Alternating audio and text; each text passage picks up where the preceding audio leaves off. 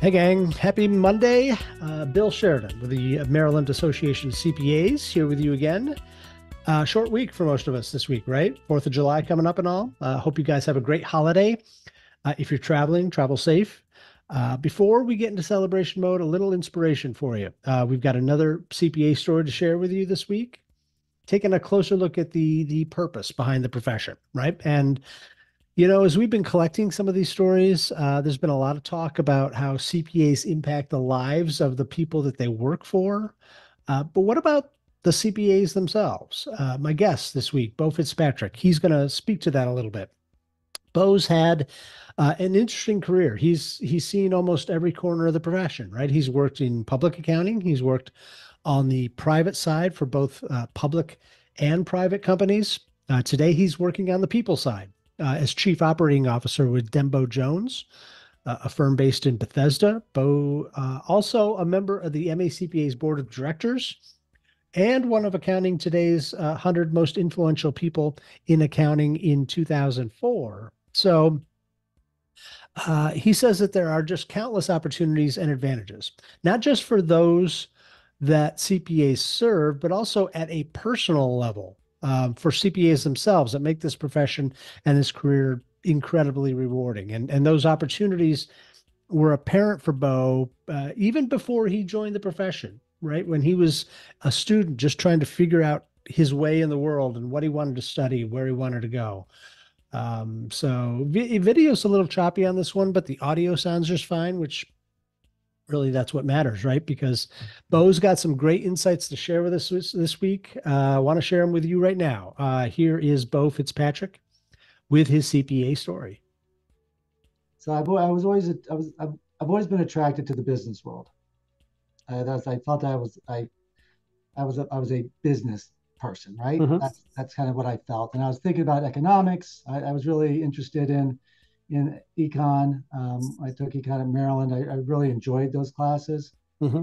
And I was in college in the early mid '80s, and the country was coming out of probably their worst recession in the late '70s, early '80s, when the interest rates were at 18%. Mm.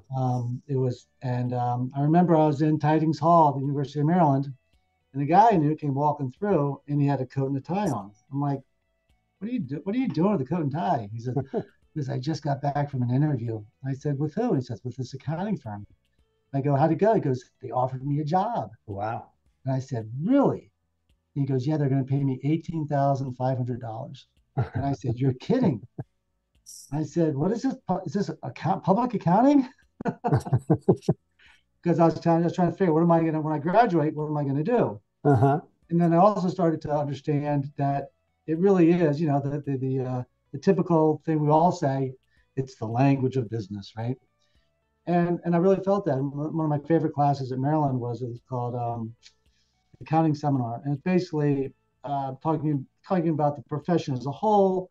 One of the things we did in there was, we did, what color's your parachute, and where do you see yourself in 1 year, 3 years, 5 years, and 10 years. And I remember I wrote that paper, and in my paper I wrote, I would like to be in public accounting for 5 years and then go into private business. Mm-hmm.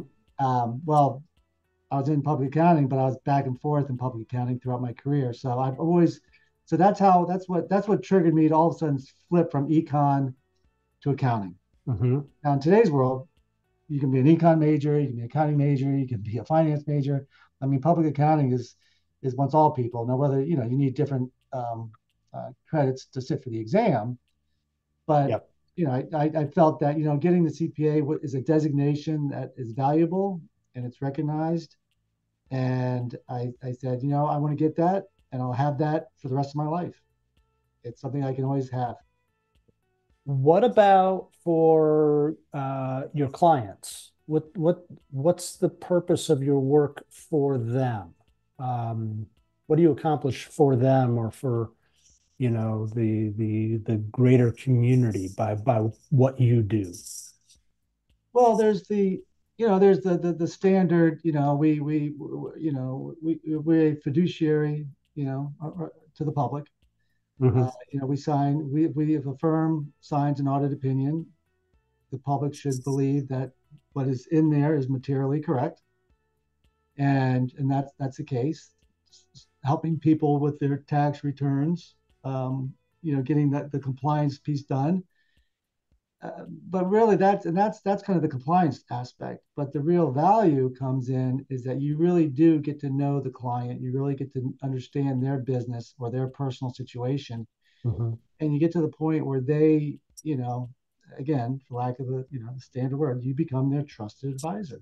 You really do, and they turn to you, and they'll come and say, hey, can you be a trustee for my estate? And so all these things, that because they learn that you're smart and they can trust you, and that's what they really like. So that's where the real power comes in. That's the real value that I see. That's a more enjoyable part sometimes, because you are actually getting into these issues and questions that the company or the individual has that you can help them solve.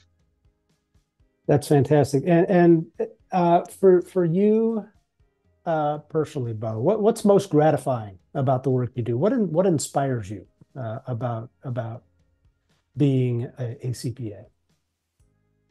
Well, where I am now, it's the people I work with. It's in my role, I'm dealing with the people, the personalities, the challenges, everything that happens in an office. As I'm involved with. And previously, when I was at the other firm, that's what you're doing all day long, is dealing with people. And then if they have challenges with their clients, you help them with their clients, and you go to meetings with them or help work through or answer some of the questions that are popping up for a variety of things. But that's in my current role, right? So 15, 20 years ago, when I was in public accounting doing the thing, it was actually being on the audit team as the manager, the senior manager, and taking the team out to the client and being at the client for a month in their conference room and just working your butts off, but having fun while you're doing it, because you're all young and energy and you just get it done. And the client loves you, but they want you to get out as fast as you can, and so it was all that was good. So there's, again, different tranches in my career. Sure. So let's say I'm a young person, a student, trying to figure out what I want to do with my life. What do I want to study? What career I might want going forward? What would you tell me about accounting? What would I tell you about accounting? I would say that you will never be bored, right? Which is, there's many jobs out there where you get bored. In public accounting, every day is different. You have new clients all the time. You can, as you go up through the ranks, you can earn a very good living. I think that's one of the things that a lot of people don't realize is financially how rewarding it can be to the person individually. Which is important to everybody, right? Sure. That's just a fact. I remember one time we hired 3 new people, and I took them outside and said, just curious. I asked them some other stuff. It's just curious. How much money do you think partners make? And they were off by 3 times. No kidding. And then when I told them what we were making on average, they were like, what? Oh, the first question I said, how long do you think you'll stay in public accounting? And they said, I don't know, maybe till I make senior, then I'll go do something else, because that's kind of the vibe, right? I said, well, how much money do you think partners make? And they told me, and I said, well, multiply that by 3. And they're like, I might stay my whole career if I can make that. It's something it's important to everybody, and we shouldn't be shy about talking about it. Right. Right. Just like anybody that makes good money, they work for it. It's not easy, but it doesn't matter what you do. If you're making good money, you're working for it, unless you hit the lottery, right? So yeah, I think it's every day is different. You work and meet amazing people, and financially, it can be extremely rewarding, and you can live and live the type of life that you envision. Great stuff there from Bo Fitzpatrick. So glad he could take the time out of his busy schedule to join us this week and be with us here this morning. We want to hear from you guys as well. So head on over to macpa.org/Y and share your story with us as we try to offer a little bit of inspiration for the next generation of accounting and finance professionals. We want to hear what your CPA purpose is too. Hope you'll be able to take some time soon and share that with us. As always, thanks for being here. Have a great 4th of July. We'll be back next week. More stories to share. Until then, have a great week. Take care.